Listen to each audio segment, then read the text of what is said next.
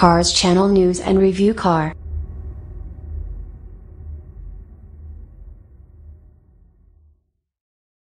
(2017) Toyota C HR Koba Review. If you thought styling wasn't in Toyota's vocabulary, think again.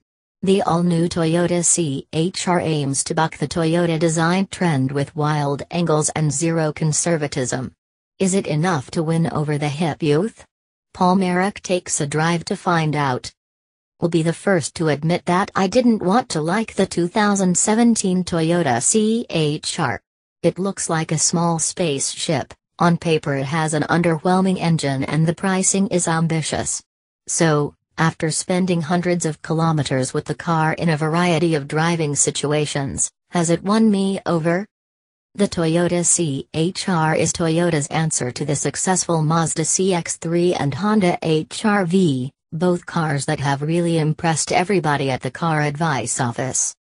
If standing out in traffic was part of the design brief, the C HR certainly nails it. It turned heads everywhere it went and even had the nod of approval from some of my harder-core car friends who won't look twice unless it's propelled by a V8 or some tire-frying combination of turbocharged, small-capacity engine.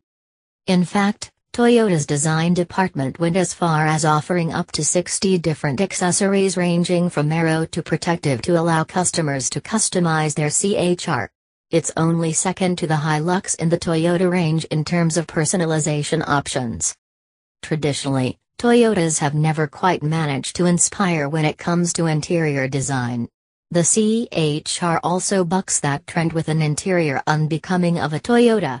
Straight lines and strange angles are swapped for a wraparound dashboard that aims to inject an air of premiumness to these pricey crossovers.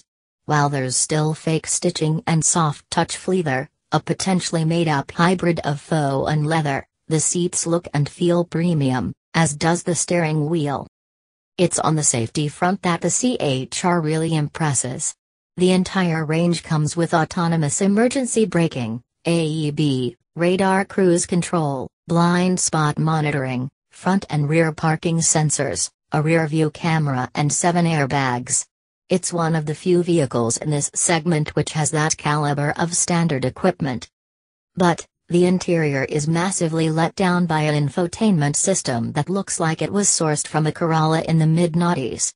It's missing the type of modern technology a buyer in this segment is after, such as Apple CarPlay, Android Auto and even basic things like DAB plus digital radio. It's fiddly to use on the move and the voice recognition system is slow and inaccurate at times. It's a shame because that space atop the dashboard would lend itself perfectly to a full-length infotainment system loaded with the latest technology. Thankfully it does come with a single USB port and Bluetooth audio and telephone streaming. Using the hidden door handle that sits in the top three-quarter section of the second row door, the cramped second row is revealed. With abnormally long legs, anybody sitting behind yours truly will need acrobatic agility to slip in and get comfortable. On top of that, the only storage in the second row is a small cup holder within each door. There's no center armrest and no air vents, both not huge issues in a car this size, but when you're getting close to $40,000 on the road, it'd be nice to have a few luxuries in the second row. On the plus side, there's ample headroom and shoulder room. The seat base is also very comfortable and supportive. So for somebody that has a smaller frame, such as children or younger teenagers, it may not be such a bad space to sit in. Open the tailgate and a fairly cavernous space is revealed. Measuring in at 377 liters, it's over 100 liters more than Mazda CX-3. The second row folds in a 60 hours 40 minutes split folding configuration with a space-saver spare tire residing under the boot floor. On the engine front, the CHR's bark is definitely worse than its spite. The 1.2-liter turbocharged four-cylinder petrol engine produces a very modest 85 kilowatts of power and 185 newton-meters of torque. That's only ever likely to happen in the soaking wet or on a gravel or grass surface. The rest of the time it's essentially a front-wheel drive affair. It's all a great shame because, and this is a big call, the CHR is one of the best riding cars we've ever tested. It rides beautifully over 90% of suburban and city surfaces.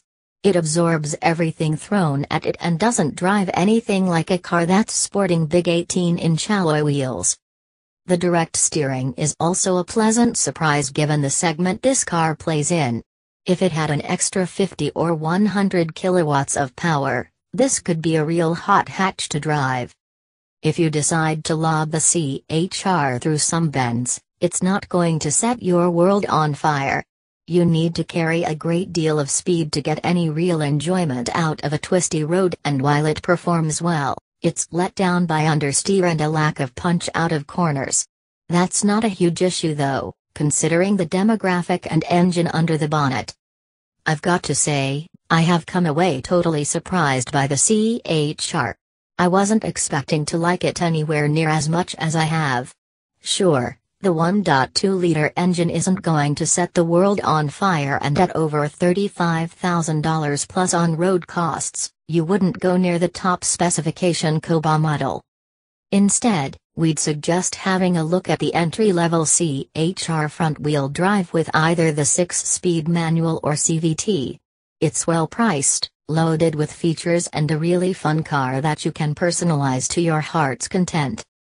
Click on the Gallery tab for more images by Tom Fraser.